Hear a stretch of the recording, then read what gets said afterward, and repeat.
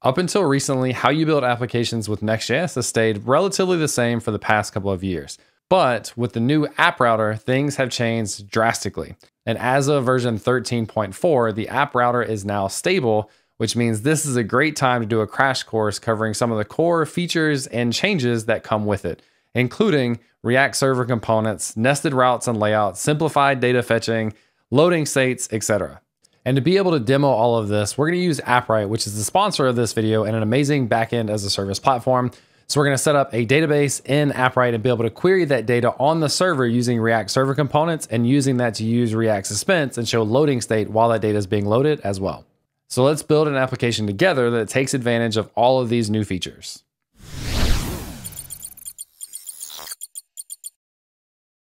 Let's take a quick look at what we're going to build. So I run a Discord community called Learn, Build, Teach, and we have a few different events that we run. And so on this website, we have a view events page, which takes you to a list of events. So you can view a list here.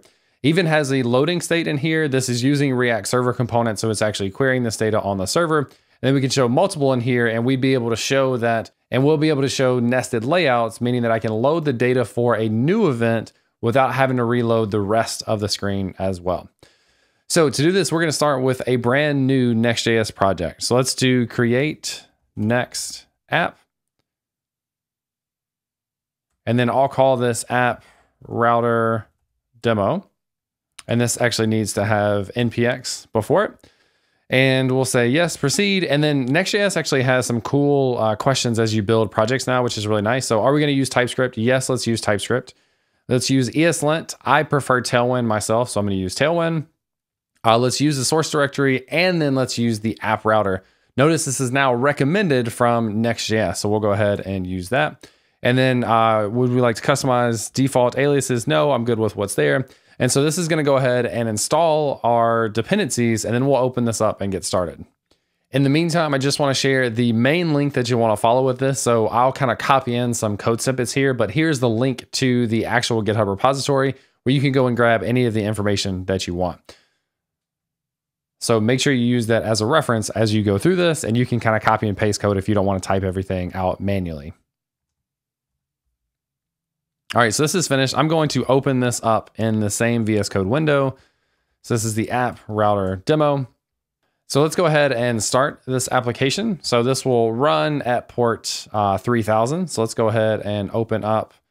Let's refresh here because that was the previous running version. So this should take us to the regular, just kind of built in by default Next.js homepage. Notice this is localhost 3000 up there. So we're basically going to kind of rip all of this stuff out. But if we look inside of our source directory, now we have the app directory. And so the way this works is each different page that you want will have a page file. So page.tsx, and this is the home page that we're looking at. And I'm going to kind of get rid of everything in here and even get rid of the base styles. And we can just say this is the home page. So now if we come into here, we just see home at the top, which is not great. We'll customize this in a little bit. And if we wanted another page, like an about page, for example, what we'd have to do is create a new folder. And then inside of that folder, we would create the page.tsx. And then we would create a new component, and we'll call this about page. And my snippet still imports React, which we don't need. Let's do that. And so this will automatically create another route called, or another page called about. So there's the about page, and there is the home page. Now let's go ahead and center some of this stuff. So let's go to the layout. I'm not worried about using the enter styles here, so I can kind of not worry about that. But notice in this root layout, what we have in here, we take children. So this is basically going to wrap our entire application. So you see we have our HTML tag here. We could include header tags here as well for SEO value. And then we have our body content, and inside of here, we have the children. So this root layout component is basically something that wraps our entire application. And we could create nested layouts for that so that we're only refreshing data based on exactly what we need. So if, for example, we have a nav bar, we don't need to refresh that nav bar. We just need to refresh that other content. And that's actually a good place to start. So I'm going to copy in a component for a nav bar. All right, so let's do a new directory here for components. And let's create a new file called navbar.tsx. And I'm going to paste in this component. Now this is relatively simple. This has a header and a nav. It has some basic Tailwind styling, and it has links to home and then the events page. And then also this should be a link to our Discord. So let's do this snippet. So that's the actual Discord link for people to get there if you're interested in joining us. So there's our nav bar. And then inside of the root layout, I'm going to tweak a little bit of the styles. So I'm going to add in some additional styles in here. I'm going to do this as an ES6 template literal so that we can still keep this enter value. That's for the font. And then we can add some additional ones. So let's do a min height of screen and then a BG blue, like a dark blue 950. And then let's set the text to white. And then lastly, what I want to do is go to global CSS, and I want to just take out kind of all the stuff that came with Next.js. So we should now just have like our basic blue background and white text. Now from here, let's go into our layout and let's actually add in our nav bar. So if we just kind of open that bracket and start to type nav bar, we should get IntelliSense to import this. So there's our add import. And this is using the alias syntax. So this is @ which is the root of the directory, and then components navbar, which is really nice. So this should put our navbar at the top, and that's something that's going to stay on every page. So again, for our layout, we know we can put this inside of a root layout because that navbar doesn't change, which is really nice. So that's working. Now let's go to kind of the home page, and I'm going to just paste in a few different components in here to make this look a little nicer. And we'll wrap this inside of our parentheses and then add the import for next link. So next link is how you do links inside of Next.js. It's able to take advantage of the fact that Next.js knows about what the different pages are that you might navigate to and do some smart things around this. So in this case, we just have a header, then we have a piece of text, and then a button that takes us to the /events page. So here is that if we click on view events, this is going to go to events/events. But again, we don't have a page there. So how do we create a new page? Well, this is again by a directory. So let's create a new directory called events. And then each one of these will have a page.tsx file. So it's, some people love this. Some people I think are still adjusting to this. I'm probably to the point where I appreciate this, but it is interesting to have so many different page files. But the way you would search for this, for example, is I would type in, like, instead of just page directly, if I'm searching for a file, I would do events and then page or layout, etc. So inside of this page TSX file, this is actually going to be pretty simple. So let's create a new component. And this is going to be the events page. And inside of here, I'm going to do something that might seem a little interesting, but I'm going to add a paragraph text with a class of text center. And I'm going to say, please select an event. And this is class name in React. So this should be able to show if we come to here, notice that our navbar, you can't really tell the difference, but our navbar did stay. And then we're just kind of querying this next piece of content. What's also interesting with the link with Next.js, if we look inside of our network tab, if I hover on view events, this is going to make a request to the events page to go ahead and get the content for that page. So if a user is about to go there, it's going to go ahead and load this data here. So again, it's only loading this part and not loading all of the nav bar again. So that's really nice. Now from here, I want to create a custom nested layout for the events page. So we have our root layout. If we go back to this, here's our root layout where we have our HTML tag and our body. Then we have our nav bar, and then whatever else the children are goes beneath that. So in the children, you can do nested layouts. So let's go into the events tab. Let's create a new file called layout.tsx. And let's create a new component, and this will be events layout. And what I want to do is basically do a flex container. So I can do a flex container in here. So inside of here, we want to have two different parts. One is the sidebar, which shows the list of the events. And then the main part of the content will be the actual event itself. So I'm going to copy in a new component here, and we'll walk through what's here. So we are referencing the Next.js link. We'll go ahead and add that. And in here, we're referencing children. This is going to come from a parameter inside of the layout itself. Now to get TypeScript IntelliSense here, we can tell this that this parameter is an object that has a children property, which is of type React.React node. All right, and then I'm going to comment out the event list here. We'll come back to this in a second. So what we should see now is that the content that's inside of this page should have the sidebar, and then it should display the children inside of the main bar or the main window. So inside of here, we have our sidebar with create a new event. And then notice that the please select event now, the actual page content for event, so this part here, is now positioned as the child of the layout. So this is where the nested layouts come in, is we have the root layout, which has our nav bar. Then we have the rest of the content. Then we have a nested layout, which has the sidebar, and then it has the rest of the content. And it can go on forever and ever as far as you want to with nested events.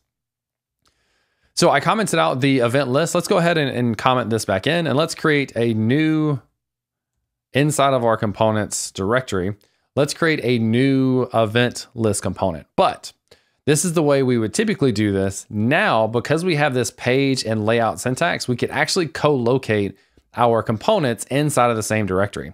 So we could actually create this component right inside of here. So let's go ahead and create event list.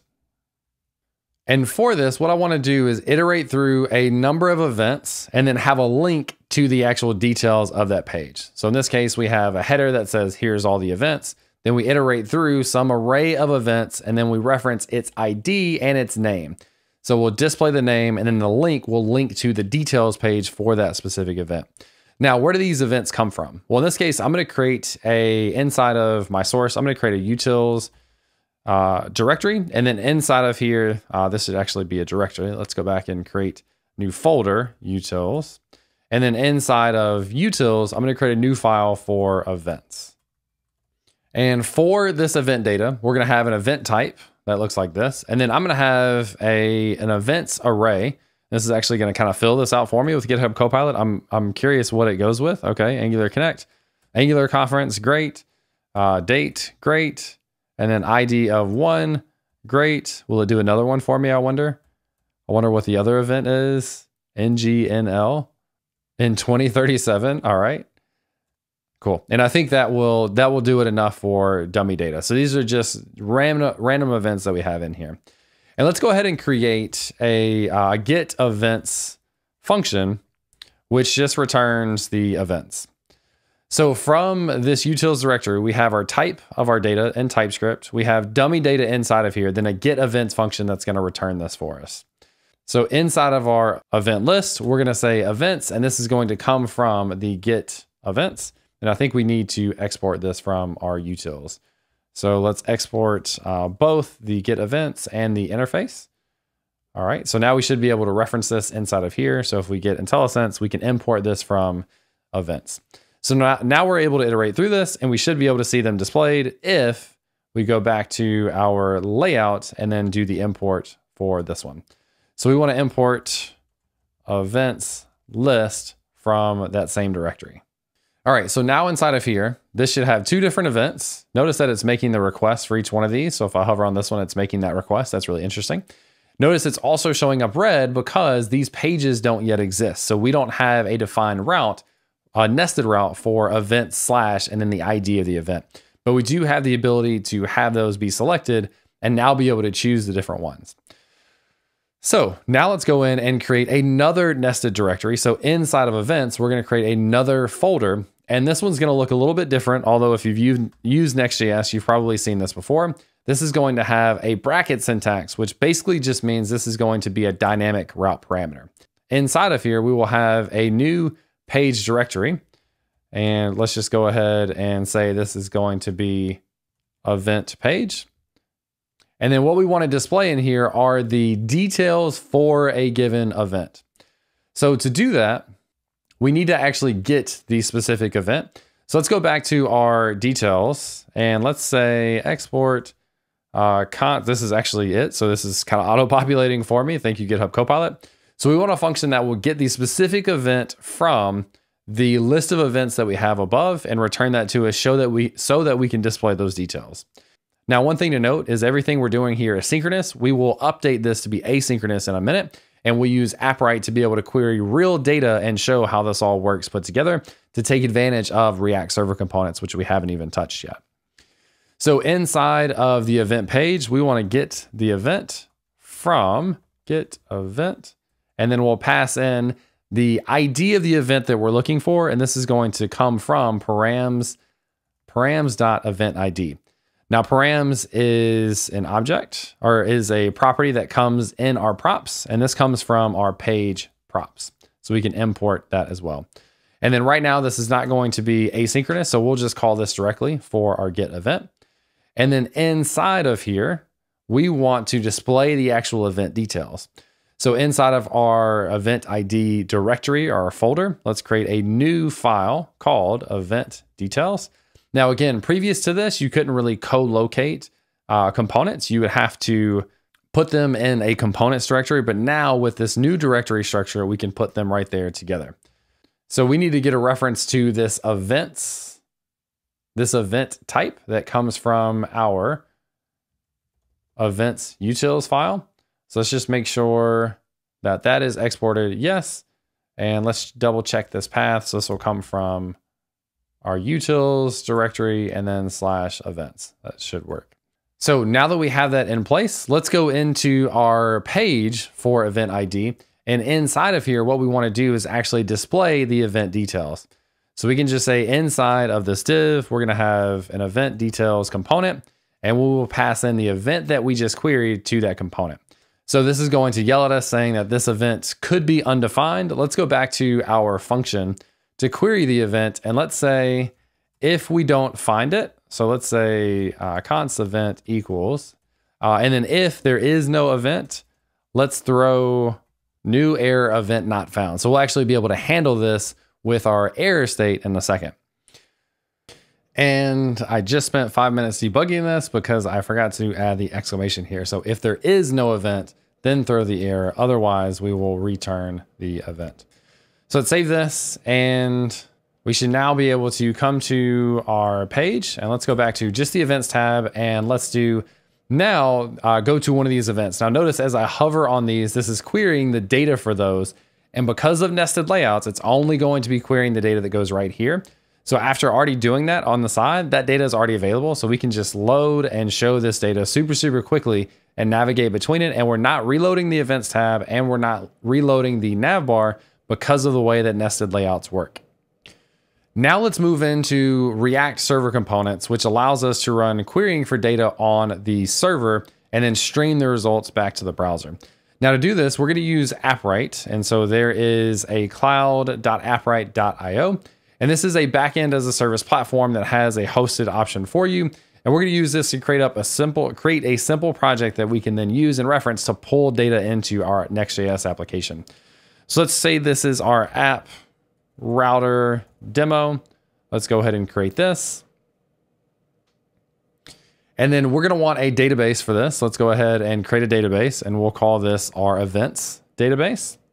And then inside of here, we're going to have a collection. So this will be events. This should probably have been like learn, build, teach database or whatever, but we'll just keep it at that. And then for the events collection, we're going to add attributes to this that are fairly straightforward.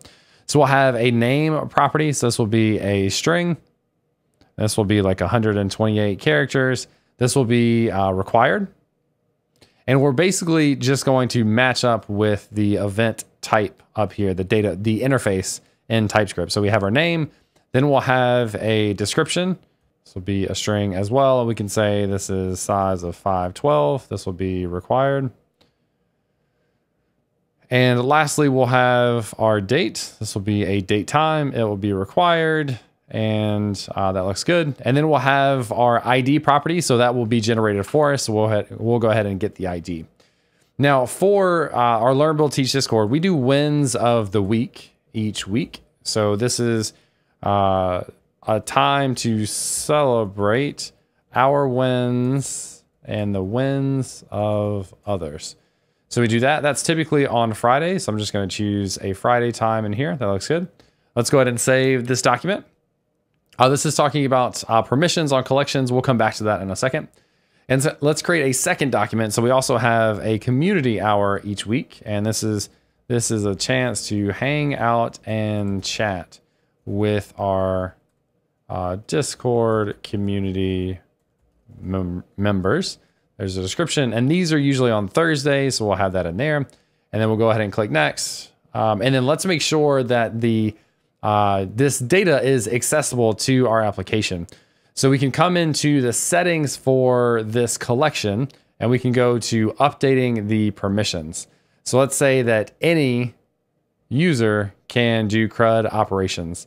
Now we should limit this to just create or read, update, and delete, because we want to be kind of secure and make sure that unauthorized users aren't able to do these CRUD operations. So now we can just enable read. Now with that, we're going to need a few different properties inside of our application that we're going to add to an env variable inside of our application. So let's create a .env, and let's create this at the root of our project. This is where we'll have our environment variables. And so inside of here, we're going to need the project ID, the endpoint, the events collection ID, and the database ID.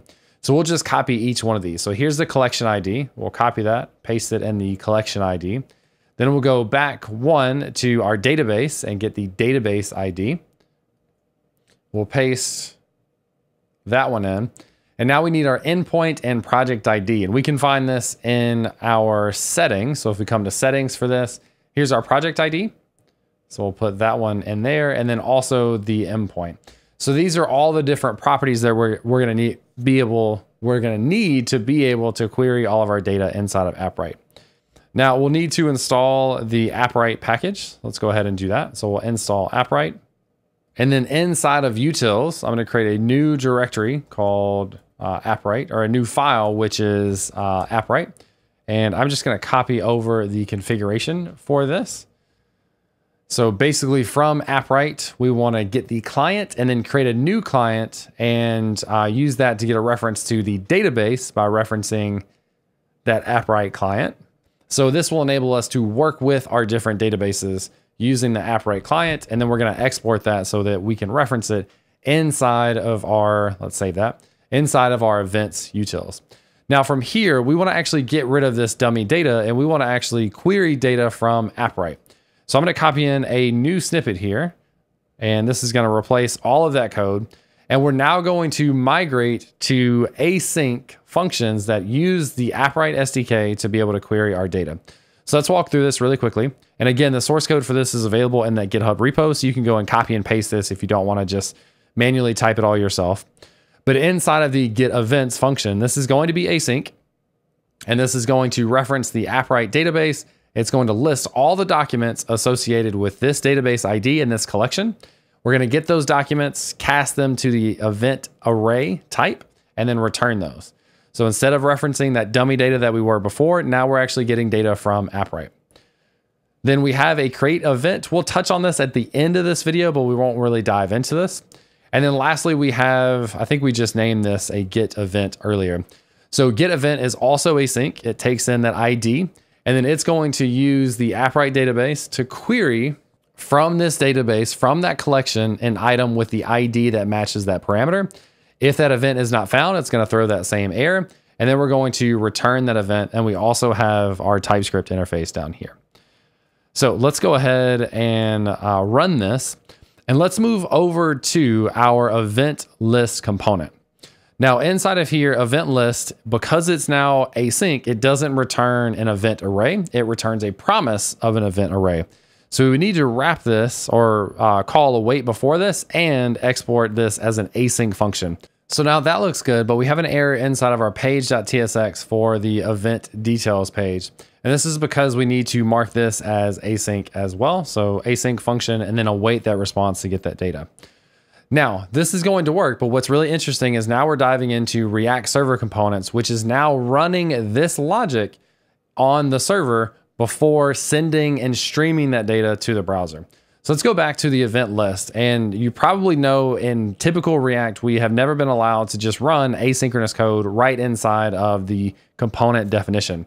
In this case, we're using async await in here, and we're running logic that we want to run on the server, even though it looks like it would run on the browser. So this is how React server components work, is we can run this code right inside of here, use async await, no worries. And these components by default that are inside of the app directory are React server components that are specifically designed to run on the server. So what happens is React will, or Next.js will kind of return this without the events data. So it kind of leaves this as an empty block. So it knows it has to wait to get this data. It will return the HTML to the browser, and then it will update that with the data that we get back here, which is pretty neat. So if we go and refresh this, we should be able to see we have our wins of the week, and then we can move between wins of the week and community hour and see that data updating as well. Now, one thing that is interesting is what happens if we type an ID in here that doesn't exist. Well, we're just getting this really big error inside of Next.js, which we don't want the user to see. So what's cool is inside of this new app directory world, we can actually add an error.tsx file and do a new error component. So event error, for example, and say couldn't find that event. All right. And the last thing we want to do is make sure that this error component is run specifically on the browser. So if you want any components to run in the browser that are listed in underneath the app directory, you can add the use client hook or annotation or directive or whatever to be able to do that. So if I type in 2 in here, notice I'm getting this error feedback to show, hey, this isn't available. And then my different events I can navigate from. And then again, if I go to something that doesn't exist, it will handle that error because of this error component being listed inside of here, inside of the route directory. So another specific component that you can reference is a loading component. So what we can do is inside of the same directory, so under the event ID route, we can add a loading.tsx file. Let's just go ahead and create this. And this is going to say loading, and our loading will take place. So let's rename this to loading event, and we'll just say this has a piece of text of loading. Now we're not really going to see this do very much. Let's go to community hour. It said loading for a second. It then said loading for a second. Because that action of requesting that data from Appwrite is asynchronous, we saw that little bit of loading state. But it was really quick because it's not getting that much data and our internet is pretty fast. Now, what's cool is after that data has already been loaded, we're not having to re-query that data. All of that data still already lives with us, which is really nice. So again, let's refresh this and let's go from wins of the week to community hour, and we see that little loading state. And what if we wanted to kind of make this a little bit more obvious that something is happening? Well, let's copy in a function that will allow us to add a delay into our event details page. So as we query this, let's add in a delay up here. So we add this little function that kind of runs a promise that uses set timeout. And we can call this by calling delay and then 2000, for example. So this will wait for 2 seconds. So now each time we go to this page, we should see a loading state of 2 seconds. So there's our loading state, 2 seconds, and then data comes in. Loading state, 2 seconds, data comes in. And then still after this, React, or Next.js in this case, is smart enough not to rerun this asynchronous code because it's already been run before. So even though we added in that 2 second delay, we no longer see that because it already has all the data it needs to render just this part of the application. Again, remember these nested layouts where the nav bar hasn't changed. Then when we get to /events, this sidebar hasn't changed.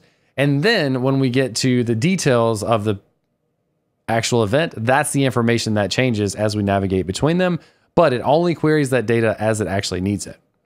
So that covers a lot of the different functionality inside of the app router in Next.js 13.4. We talked about React server components. We talked about the new route directory structure with nested routes and layouts, page components, layout components, loading components, error components, etc.